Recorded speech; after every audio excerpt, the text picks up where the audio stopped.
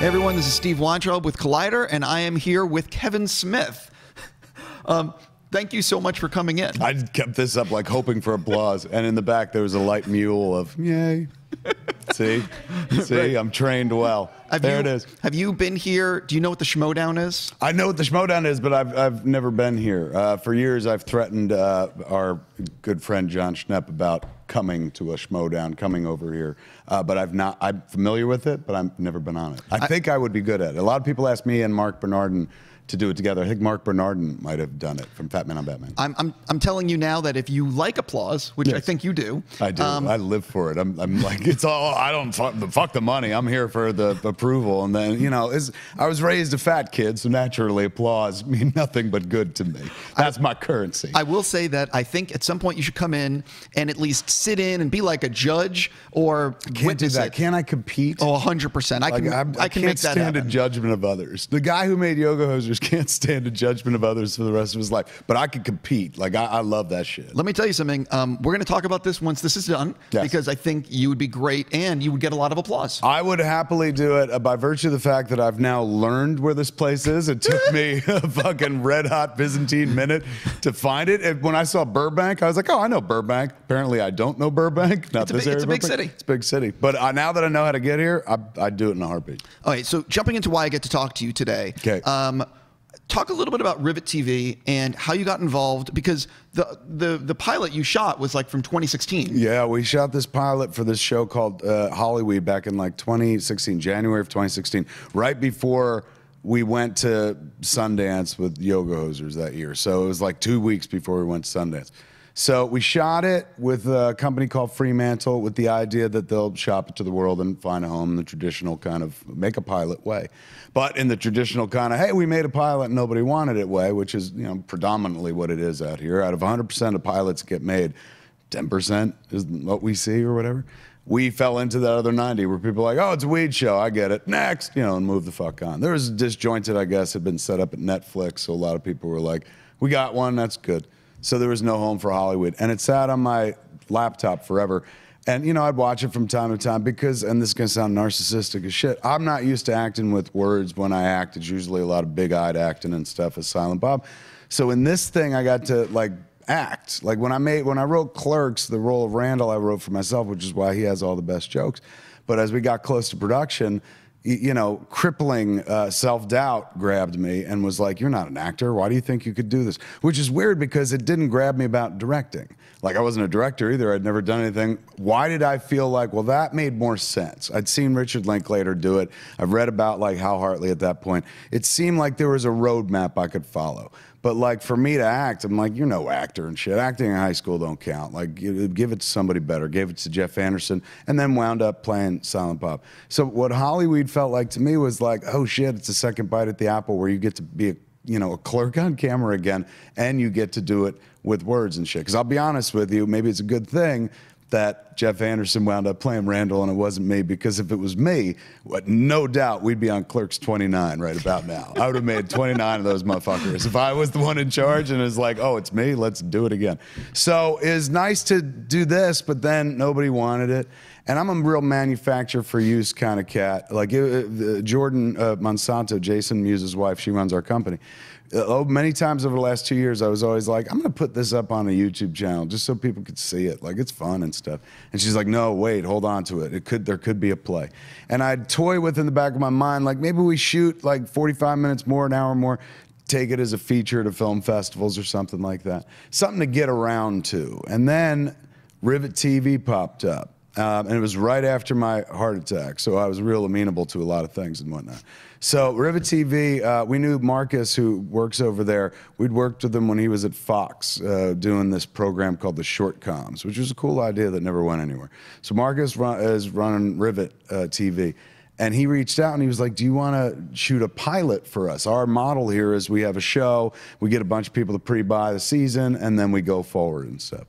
And so we were like, well, I don't really want to direct somebody else's pilot, but we got a pilot and nobody ever saw. Here, check this out. We gave Marcus Hollyweed, and he loved it. He's like, oh my God, why didn't you keep going? I was like, nobody wanted it and stuff. And he's like, well, we want it. And he told us all about the model. The idea is you put it out there, 45 days. People can watch a full pilot. It's not like when you do Kickstarter, Indiegogo, there's a video about like, this is what it'll be. Like, this is what it is. So you give a better idea of like whether you want to back it or not. And instead of multiple tiers where you can give like lots of money, it's really very simple. $1.99 up through like $5.99. Pay per episode. We get enough of those together aggregated, we get to go make 6 more episodes. So, you know, they're a tech company, and luckily enough, we stumbled into one another, and we kind of got to be the test case, the ones that go first. And, you know, I got an audience that likes me. I don't know if we got enough to get to our goal. It's $5.3 million, but I think we'll get there. I know, like, you know, the cats that do like me would be amenable. Like, oh, shit, you want to make 6 of these? Fuck, let's do it. So we're trying it to see if it works. I stayed away from crowdsource financing on any of the movies and stuff. And then when I walked through this with Rivit, I was like, oh, this isn't crowdsource financing. This is literally like people going like, I'll buy this show. And if enough people buy it, then we make the show. So I don't know, I'm excited about it. Number one, I'm excited the pilot got out and people got to see it. Even if we don't go the next step, like if we miss our goal and stuff, at least that it finally got out into the world. But I think we might actually get to kind of go and make 6 more. And, you know, it's like I easily could have just, for the last 2 years and change, accepted the fact that, like, you made your shit, nobody wanted it. But thankfully, we live in the world that we live in now where it's like you can really micro-target a niche audience. You don't have to get everybody. I don't have to convince ABC that making a sitcom set in a weed store with 2 middle-aged men is a good idea. It's like I just have to convince enough people who'll pre-buy the show, and then boop, we could go do it. Completely. It's interesting too, because with all the legalization that's happened over the last 2 years, you would think that there is. I mean, I've heard this weed thing is popular.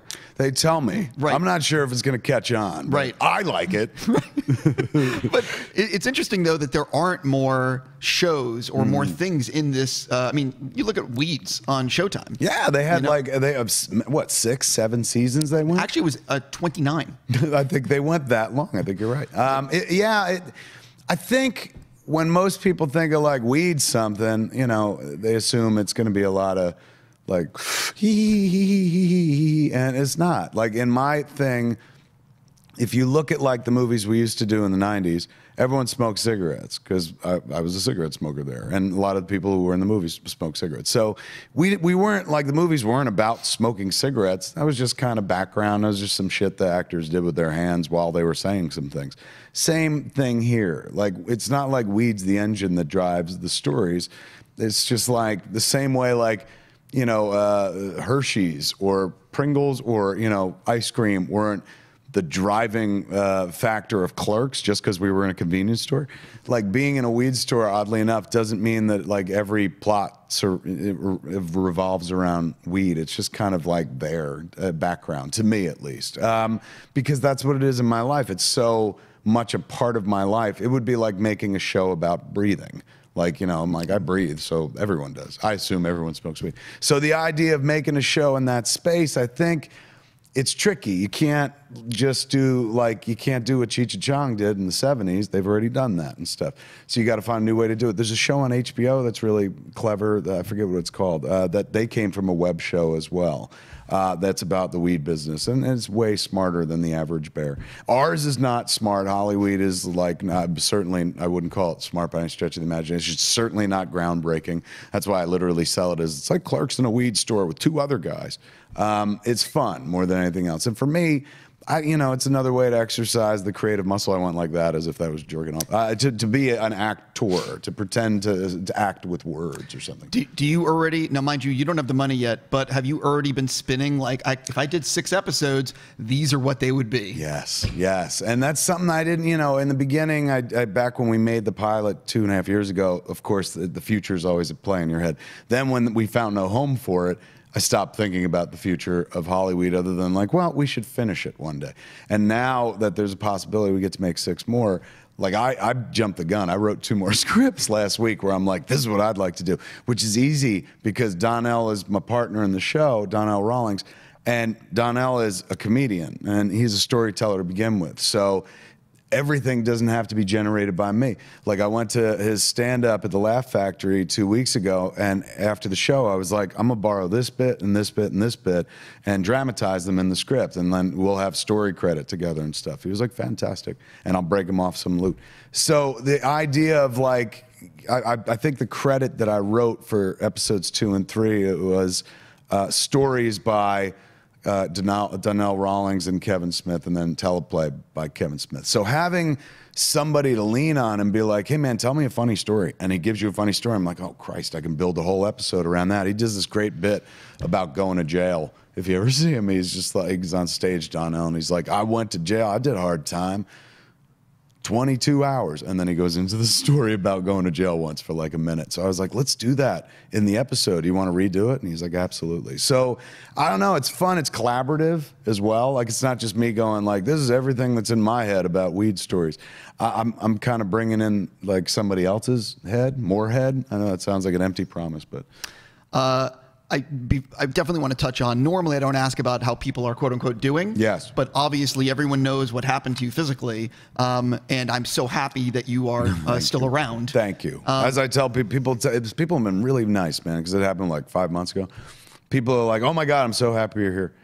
And like, I'm always like, oh my God, me too. Like, which is a weird response, but it's kind of true. People have been super nice. I honestly, I'm a creature of the internet, so I assumed that when I nearly died, some of the internet would be like, I wish he'd fully died. I wish he'd gone Silent Bob forever, fucking fat prick. But that didn't happen. Like, and I was looking for it. I was serving. I'm sure, you know, somewhere in 4chan, there's a lot of it. I'm not saying it doesn't exist anywhere in the world, but all the places that I frequent online, it didn't really happen. And then that was like, it was a real Ebenezer Scrooge moment where I was like, oh my God, like, you know, hey boy, go get a Christmas goose when I woke up the next morning, because I just expected worse of people, I guess, in terms of like having spent the entire life of the internet on the internet. Sure. And it didn't happen. So like, that was one of those, wow, like not only did I escape death, but like I came back to the land of the living with like a slightly better perspective in terms of like, oh, like people aren't as bad as all that. Like, oh, no, sure. they're that bad. I stay away from the political page, but like in entertainment and fandom, it was pretty good. Did you do anything after surviving? Yes. Because a lot of things. Took a shit, masturbated, called my mother, told her I love her. There are a lot of things I did, Steve. Right. But in all seriousness, yes. You had an event happen to you that yes. like 99 out of 100 people don't survive. It's real high. Don't say it like that. Now I'm scared. It's 20%. The guy told me, the doctor told me on the table, he's like, you're having a heart attack. That when I first got to the ER, I had no idea. I was like, what? Nobody had mentioned like that possibility. I just couldn't catch my breath.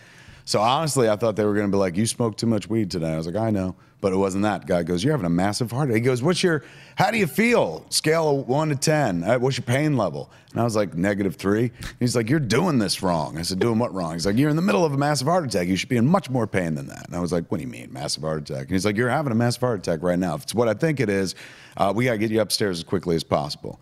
And they got me upstairs, and they went up my groin and the femoral artery with a camera and stuff like that. And he's like, yeah, it's what I thought it was. You got 100% blockage in your LAD. It's the artery that goes across the front of your heart. And I said, oh, what do we do? And he's like, well, we got to go to work fast. He's going, I'm going to put a stent in there. You know what that is? I said, my mother has a stent in one of the arteries in her heart. And he goes, oh, do you have a history of heart problems in your family? I said, no. I said, not at all. My mother has a stent, that's all. And my father died of a massive heart attack at 67. He's like, we have to work fast, Mr. Smith. So he goes, I just want to tell you, he goes, you're a comic book guy. I said, I am. He goes, that artery, the LAD, we call it the widowmaker.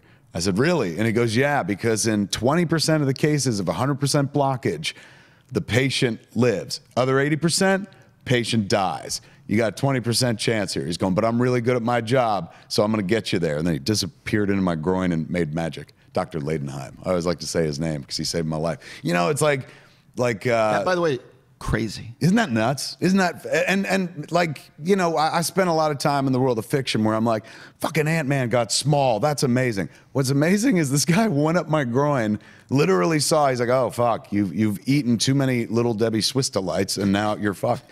But I can fix you. And they put in this tiny ass, looks like the lead you put in one of those like lead pencils. into my artery and then expanded. It's this little mesh thing. Gets it through all the guck and shit. And they keep you awake through the whole procedure in twilight state so that you can talk to them. And I thought, like, when I came out of the procedure, my wife was just like, oh my God, are you okay? And I was like, I'm fine, man. If that's a heart attack, give me another one. And she goes, what, are you on drugs? And I said, no, they didn't give me drugs. I did that whole thing sober. And the doctor's behind me going, he's on fentanyl right now. So, you know, they have me packed with fentanyl, and they keep you awake so they can talk to you because they need you present and stuff. So, you know, I was just rambling and singing theme song to Degrassi to these fools and shit. And then at one point, my man goes, okay, we're going to open it up, Kev. He's going, I'm going to count to 3 and open up the stent. You tell me if you feel any pressure relief, okay? I said, all right, doc. He goes, 1, 2, 3. And it was literally like somebody had lifted, fucking New Jersey off of my chest, physically. Like New Jersey had been on my chest, not a hockey crest, but just the whole state. Like suddenly I went, and he goes, you know what that is? He's going, your LAD was so blocked. It was like a balloon that was overinflated or a hose that you bend in half. It was pushing your heart down against your lungs. So that's why you couldn't catch your breath. But I bet you could breathe now. I said, I could breathe very clearly now. He's like, yeah, we did it. You're part of the 20%. So honestly, like, and I'm no bullshit. You know, I just fucking, it happened, you live your life, and I wind up telling stories about it a lot, but, you know, back to work, like, within fucking a week or whatever, because, you know, the human race runs in one direction.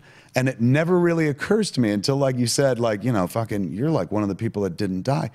Like, that never occurs to me until that moment. When you said that, I'm getting ready to answer the question in the back of my head. I was like, he's right. You didn't die. You should do anything. You should do much more than you're doing now. Like, a lot of people online asked me, they're like, or not asked me, they speculated. They were like, oh my God, now that he's survived this, I can't wait to see the next movie he makes because this is going to be profound. And it's not. It's Jay and Silent Bob Reboot. There's nothing profound about it. I've been planning it since before the heart attack. But people assume because you've lived, you're going to be somehow better at your job, but that's not really the case. Except it does make you a little more fearless because you're like, oh, fuck, I might die. But to be fair, like, for the guy who made Tusk, being fearless with the art was never really a problem. You know what I'm saying? But this thing with Rivit TV, if they had asked me pre-heart attack, I've been like, you know what? What if it don't work? What if we don't hit our number? That's going to be embarrassing. Like, fuck it. I can't risk that. Now that I almost died, I'm like, I don't give a shit. Let's do that. Because guess what? What's the worst thing that happens if this fails? People go like, fucking Kevin Smith didn't make another thing he said he was going to make. You know what the worst thing that happens in the other situation is? They put you in the fucking ground. So, like, I'll take a little possible humiliation for the chance at, like, doing something I would really enjoy doing. Like, I like acting next to Donnell. I like the idea of, like, all right, I'm going to sit down and write a script that hasn't been clawing at my head and heart for years or for months or something like that. I'm just going to sit down and write it because I got to write 6. Because I'm never in episodic world, right? Like, I'm always, you make a movie and it's like, here it is, one and done, and everything is right there. And fuck, I hope it works because we spend a lot of time on, in the world of episodic. If you make something bad, quote unquote bad, so people are like, this fucking sucks. 1 week, wait 1 week. There'll be another one. That's why I never feel bad about directing Supergirl or The Flash, right? I've done that 3 and 3 times a piece now. Because I'm like, I can't fuck this up. Even if I drop this Fabergé egg. Number one, there's so many people that work on it that you can't make a bad episode by yourself, right? So even if I did make an episode where people are like, this fucking sucks, it's the worst Flash ever made, all they have to do is wait 1 week and a good Flash will show up. And then a week after that, another good Flash. And they'll forget about what I did. In movie world, is, you know, when you hang your entire reputation or 2 years on one effort, then you live with that stink for a while if people don't like it and shit. Mallrats came out in 1995, or 23 years from when Mallrats came out. I still think about Saturday morning when I was like, how much did it make? And they're like, $400,000. I'm like, I'm on screen? We're geniuses. They're like, on the entire continental United States. I was like, oh shit. And all the reviews were terrible and shit. And then 10 years later, that's the movie that everyone's pat you on the back for. Like, that's the movie most people will come up to me and talk about. Like, oh my God, fucking Mallrats, Brody Bruce, I was him and shit like that. So there's delayed gratification when you make a movie that doesn't connect with an audience until later on, when you're a cult filmmaker. With episodic work, there's a more immediate sense of gratification, and there's also a better chance at getting it right. You know, Completely. I have to ask you. So you survive. Yes. You get home. Was there something that you'd been thinking about, like quote unquote, buying or doing, or something you'd been like pushing off because you're like, I don't really need this, and then you survive and you're like, no, I need this. Yes, there absolutely is. There's two examples of that. One happened, and one I'm trying to make happen. Mike Esperanza, he's one of the Wonder Bros. Got a brother named Matt. They're in Texas, painters. They do a lot of stuff you see online. They know a lot of movie makers because they have gone to like the Alamo Drafthouse to do exhibits. Like we did a Smodcast live at the Alamo Drafthouse. I think it was in Houston. And they did like an art show, and so the boys had a lot of pieces there. So I've always loved their pieces. They'll do stuff like moment of Silent Bob going through the air in the mall and mall rats and stuff. He does a painting of that. Paintings are fucking gorgeous, right?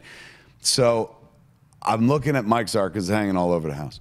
And I go, there's a painting that I don't have. Most of the stuff hangs in the house, of course, revolves around our lives, me and my family.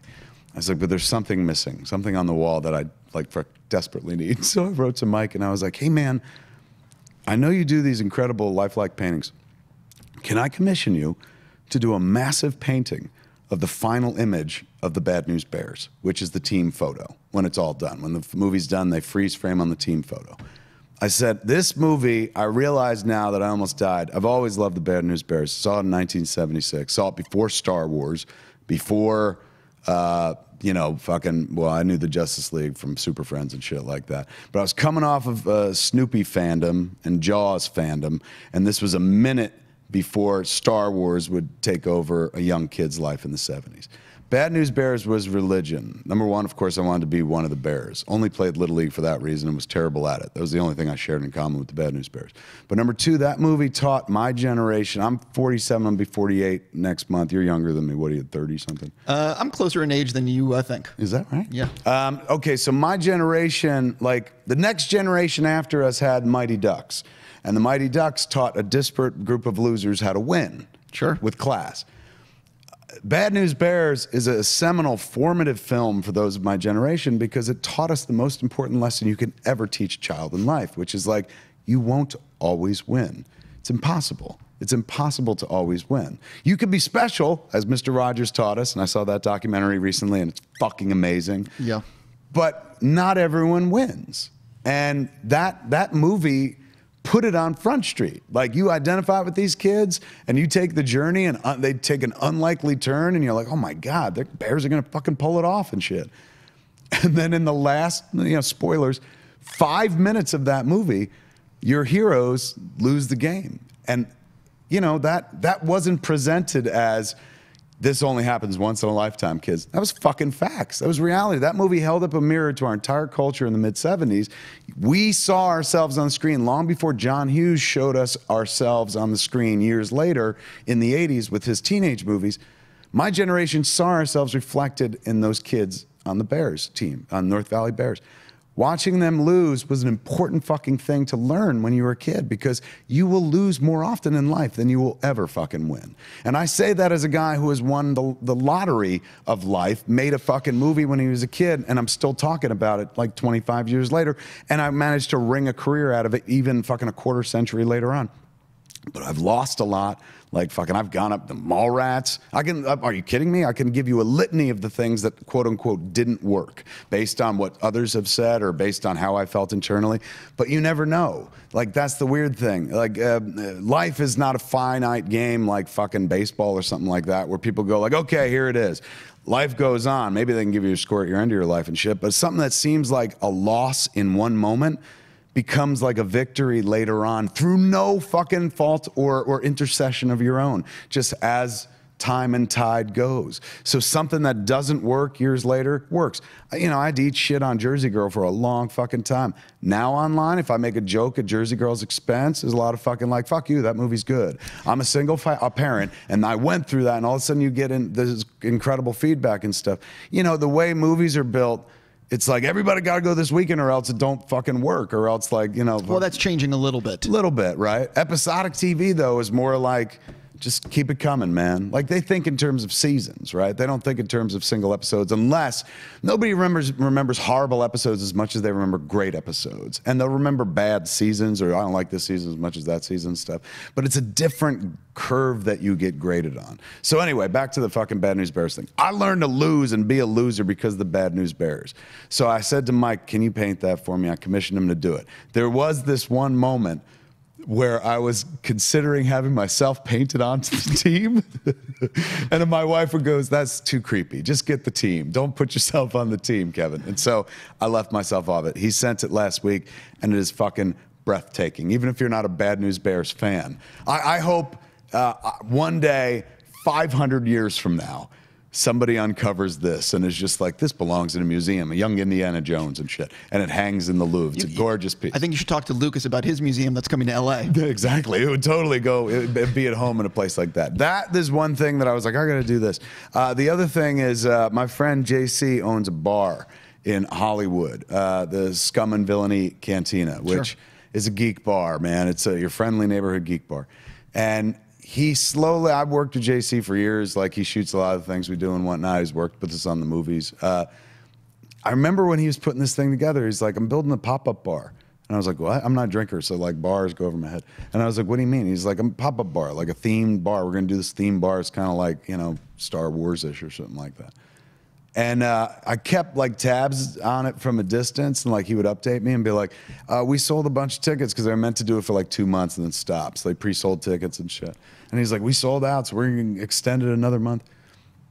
And then he got to a place where he was like, I think I'm gonna try to make a go of it. Like, I think we're gonna try to just keep it open. Like, I think I'm gonna be a bar owner at this point. And I watched this guy who I know and had defined in my head as like, this is JC, and this is what he does, this is what he likes. I know who JC is. And he completely changed. He added something to his quiver, put another arrow back there where he's like, now I own a geek bar, which made him turn into like, now I have to be a programmer. Now I have to learn this. So he developed all these different sets of skills and built this amazing business.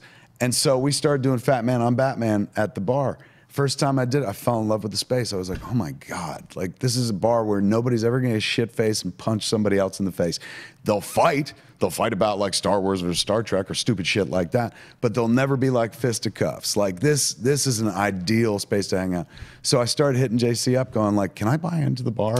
And he was like, well, we're already set, you know? And I'm like, all right, well, if there's ever a moment where I can buy in, like, let me know. I would love to be able to add to my portfolio, or be able to say, like, oh, and I co-own a bar in Hollywood. Like, that was never part of the plan, you know what I'm saying? So like, suddenly I'm way more interested in that. So hopefully that's gonna happen soon. Hopefully I'll be a co-owner of the bar. That's honestly the only thing since the heart attack where I was like, I think I'd like to do that. Like, I think I'd like to be a middle-aged, way more overweight Sam Malone with a baseball cap. Like, that'd be fun. It's so funny. I want to jump into a few other things, but it's funny that us nerds and geeks, what our priorities are, because I would never own like a Ferrari, but the idea of being a co-owner of a geek bar, oh, that is appealing. Doesn't that feel like, I mean, like, think about it. We were raised with, you know, everybody knows your name and stuff like that. The idea of a space for us, but like, let's be honest, most places you go out to drink, like,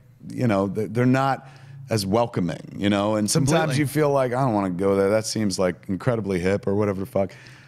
I love going into that space. I love Scum and Villainy because it just feels like everybody's welcome. And it's also like Instagram clickbait. Like, no matter where you take a picture, it's good. By the way, how does it work? Shit, man, I did not mean to go on this tangent, but how does it work with, like, did he have to license this? Like, how does this? No, because it's, well, number one, nobody owns the word Scum and Villainy, right? Sure. Well, you'd be surprised with Lucas. It's crazy. I know. And they've got the power of Disney behind them.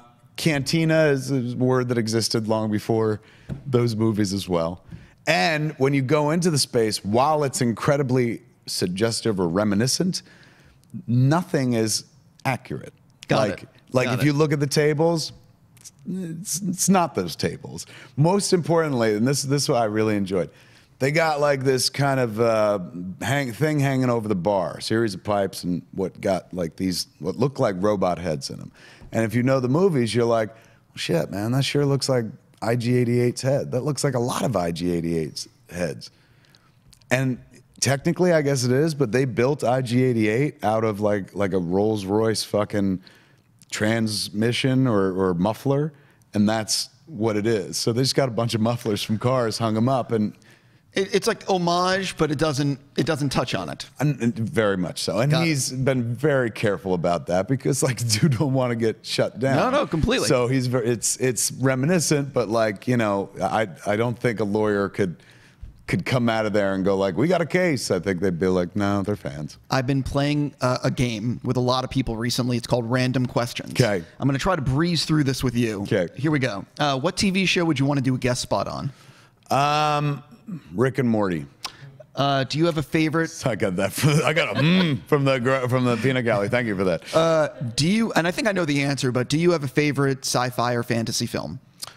Yes. I mean, yeah. I mean, I guess in the grand scheme of things, if I had to narrow it down to one, obviously I'm a big fan of the genre. Empire Strikes Back, I think, is a perfect film. What film scared you as a kid?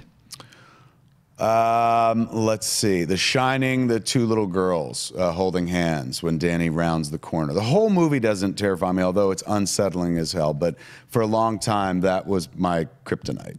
Couldn't look at them. Even as an adult, it's still like, ugh. That was hard for me. Most other movies I could cognize as like, well, that was fucking fake. But I was a Catholic kid, right? So any devil movies were a little on the tougher side because we believed in that stuff. So The Exorcist we weren't allowed to see for a while. But one movie that I absolutely is terrifying to me, particularly Last Image, Race with the Devil. Remember this movie with Warren Oates and Peter Fonda? Vaguely. They go camping and riding dirt bikes, and then they stumble across an occult killing in the woods, and the satanic cult then chases their Winnebago across the Midwest or wherever it plays out. And it's a movie that you wouldn't do today because at one point they have to stop at the library to look up information about Satanists. Clearly today they'd be like, Satanists.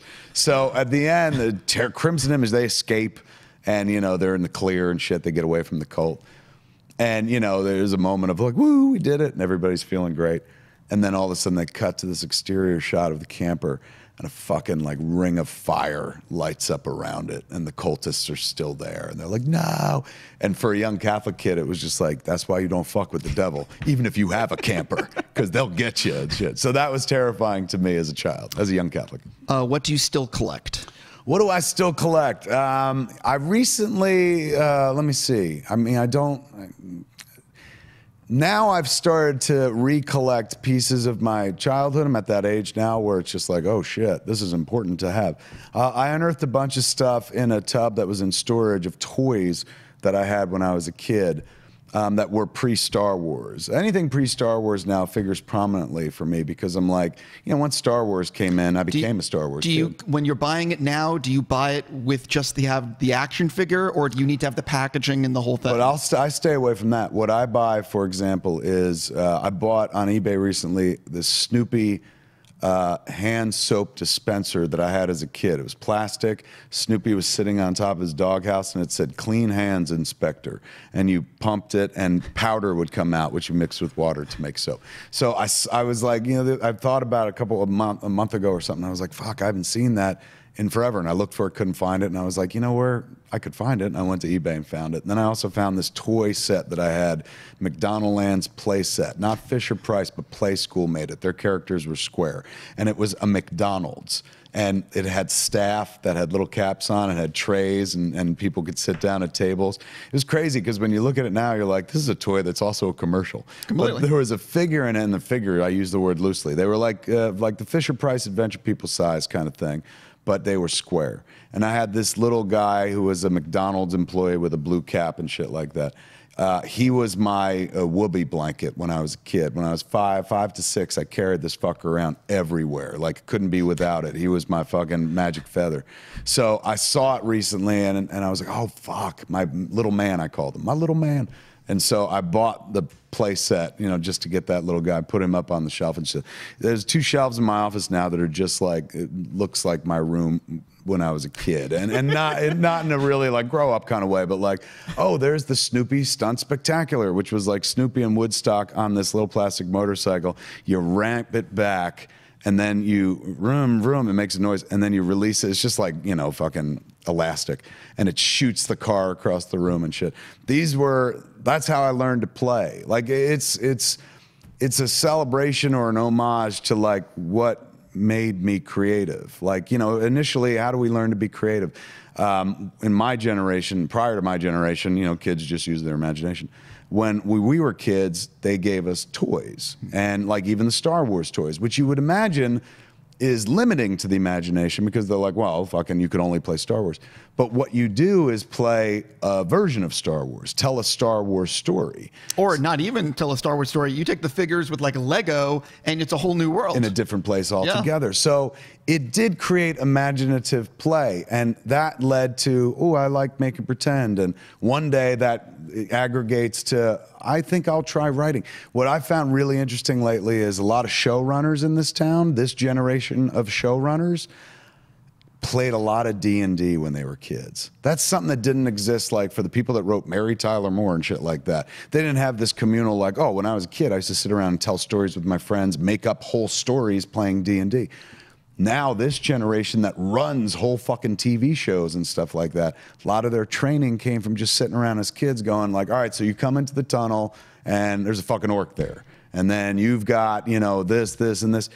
That's what they do when they build like a TV show. They get a writer's room, they blue sky it and sit around and go like, all right, well, what if they did this and stuff.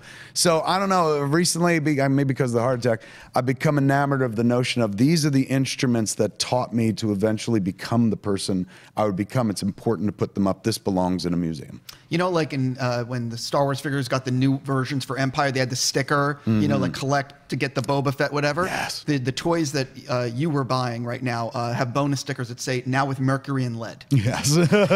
Yes. Which is probably why I had a heart attack years fucking later. You know what I mean? All those poison toys. Do you remember Power of the Force Star Wars? Of course. Where they were like, 84. Now it's a coin, and you're like, oh shit. Oh, completely. I had no idea this was real currency. I'm running out of time with you. Okay. In fact, I'm probably need to wrap up, so I'm going to breeze through these. Totally. What TV show or movie props do you own?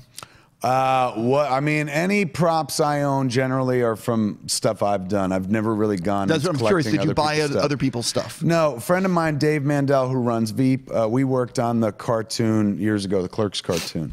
And Dave's a big collector. He's got a lot of original artwork. There's an exhibit in Seattle right now at that the Pop Museum there, a Marvel exhibit that has a lot of Dave's pages on display because he bought the original artwork and stuff. Years ago, when we were working on the Clerks cartoon, he showed me a Stormtrooper helmet, and he goes, "This is from episode 4. This is from A New Hope." And I was like, "Get the fuck out of here!" And it was breathtaking, but it looked exactly like the Stormtrooper helmet that I could go buy down the street if I really wanted to. And I was like, "How much was this?" And he was like, $25,000. So the collecting game is way out of my range. Now, since I make movies, I can walk away with some of the props for Kevin Smith movies. Completely. Which don't have as much value in the world, but they do to me more sentimental value than anything. Background photo on your phone. Background photo on my phone is a picture of me and my wife in Disneyland holding hands, taken from behind. My kid took the picture. And, you know, I'm wearing a jersey, so it's a Smith on the back. And my kid was... she said, you guys are cute. You look like the number 10, because my wife is thin and I'm not. So it's on my phone. What TV show have you watched all the way through more than once? Oh, wow. What a great question. News Radio. I've seen every episode repeatedly. I've gone through. And that's not a show that you need to watch episodically and stuff. Generally speaking, the shows that, like, man, you're on a journey, like Game of Thrones. As much as I love Game of Thrones, there are key moments that I'll rewatch, but I've never been like, I'm going to watch that whole season again. I think that will have. I think for a lot of us with Game of Thrones, because it's incredible. I think when the show ends, if they hit the landing, yes, it has to be. We'll a rewatch. do the big sit. Yeah, at that point. It has to be a rewatch. What movie have you watched the most in your life besides Star Wars and Empire Strikes Back? What movie have I watched the most? All right, let me go through my top 5. Because we are totally pushing out of time. Totally. So they're going to Jaws, kill me. JFK, Do the Right Thing, Last Temptation of Christ, and A Man for All Seasons. I would say probably those I've watched the most. I mean, definitely, and this sounds gross, but the real answer is my movies by virtue of the fact that I'm the editor, so you see over and over again. I go to every test screening and shit like that. So if you think you hate Kevin Smith movies, fucking join me one day. So my movie's the most, but something that I didn't make, this is going to be a weird answer, and you know, nobody can see it coming. The Talented Mr. Ripley.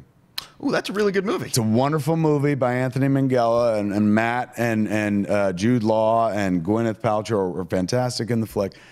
It became the go-to-sleep movie in my house for a long time, and that sounds insulting, but it's not. That's the highest place of honor. It's the movie that you are so absolutely fucking comfortable with that you put it on to go to sleep to. But you see, the problem I have is that like there's certain movies that come on, and if it comes on, I just have to watch till the end. Like Goodfellas comes on, it's 2.5 hours and I'm done. Yeah, that's one that I love and can go either way. So if you're watching it and you wind up being awake, it's great because it's Talented Mr. Ripley. But if you fall asleep, it's fine. You've seen Talented Mr. Ripley a number of times. Before I run the last thing for you, even though I had 50 other things, when I put on Twitter I was going to talk to you, a lot of people wanted to know, what are you actually working on right now? What's the status of the reboot?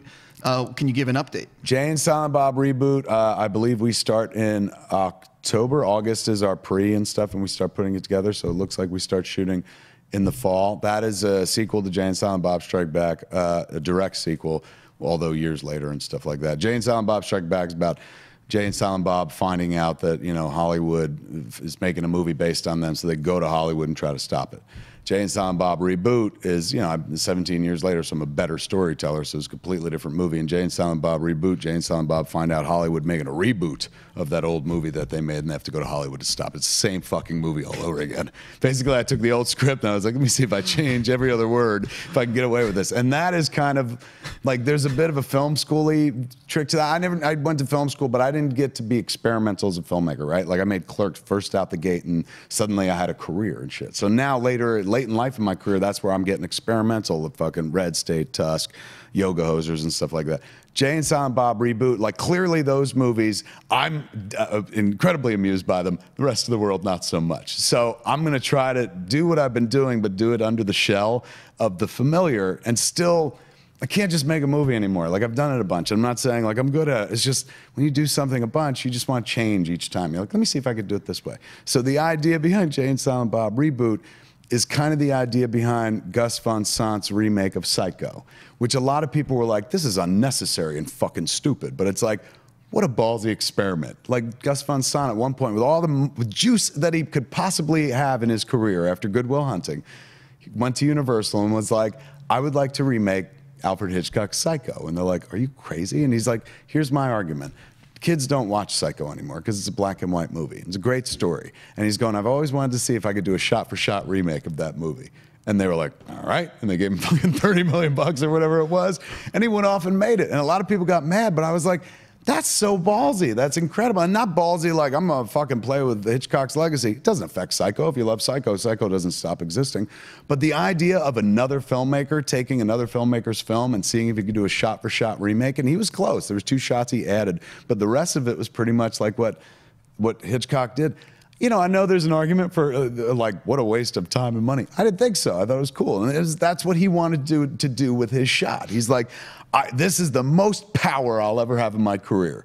I want to try to do this. And he pulled it off. So for me, Jay and Silent Bob Reboot is me going like, I just want to see if I can get away with making the same exact movie again with different names and different actors. But generally speaking, it is kind of shot for shot the same movie. I got to wrap, but with financing, who's making it? There are 2 entities involved right now and a third coming on. I can't say who the 2 entities are, but both of them are actually like known, like legit entities. You know, when you're a storyteller, you know, in the visual medium and shit, you kind of look anywhere for money at the end of the day. And so I've looked some weird places to find financing for my projects. The Rivit TV thing, I saw someone online, some website was like, Kevin Smith's doing something weird with this weird thing to make his new show or something. I don't think it's weird. I think it's creative. Like, I think it's like, if this works, somebody else will follow me and be like, hey, I want to try it. I got this fucking pilot that nobody ever saw, and I would like to put it together and stuff. Yeah, completely. I was talking before, earlier about the Rivit TV model, and the fact of the matter is, truthfully, say The Expanse didn't get picked up by Amazon. Bang! Right? You could, if the showrunner could get the rights, bang, they could go to Rivit TV and say, hey, we want to make season 4. It will cost $60 million. Can we put it out there to people? And if they're willing, and if enough fans are willing to pay for it, they can make the show. And in the case of Hollyweed, we don't need 60 million. The Expanse definitely would. But that's the idea. The idea is like, look, why should this die just because like some networks like it's not for us? You know, there's an audience for everything. And then niche marketing, thank God, over the course of the last 10 years has taken off in a big bad way where people understand micro is not bad. Like it used to be, if you don't get everybody, fuck it, what's the point? But now it's like, you don't need everybody, man. You need laser focused like audience of 1,000. You can make something work. You can make a go of something. They have shows on cable that are getting under 1 million viewers and they're still coming back. Right. And you know, Comic Book Men for 7 seasons, we've just got canceled this year. But 7 seasons, man. Like we were at late night, you know, on like sometimes 1 in the morning the show would air after Walking and Talking Dead, and we were pulling like a really solid number of like 1 million per episode and stuff. That was like more than some like late night talk shows and stuff. And granted, we were following The Walking Dead and stuff. So there's an audience for everything. If you could connect with them, and we're using technology to connect with them through Rivit TV, maybe you get to do that thing, you know? So I'm happy to try. If it doesn't work, so be it. But I think it'll work. Yeah. A million other things that I'll ask you about for the next time. Okay. Kevin Smith, thank you so much for coming in. So good. Now I'm glad I know where the place is. Now I know how to get here. I'll be back in a heartbeat. Yeah, I was going to say, we started with Schmodown. We're going to end with Schmodown. I'm going to work on getting him on it. Seriously, thanks so much for coming in. Hey everybody, Mark Ellis here. Thanks for watching this episode. You want to watch more? Then click up here. Or you can click right here for more great content from Collider. If you haven't subscribed to Collider Video, do so right now and share this vid with your friends. Thanks for watching.